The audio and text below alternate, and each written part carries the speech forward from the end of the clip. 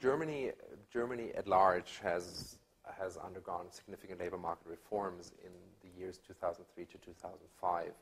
At the time when Germany was the sick man of Europe, when we had one of the highest levels of unemployment, and we had a failing public employment service, and that was the pretext, or that was the initiation for the government to conduct broad labor market reforms on the demand side as well as on the supply side by reforming the benefit system, the unemployment benefit system, merging benefits, making them more stringent, attaching more activation requirements to them. So before the reforms, you would get 2, 3, 4 years of unemployment benefits. Now it's just 1 year.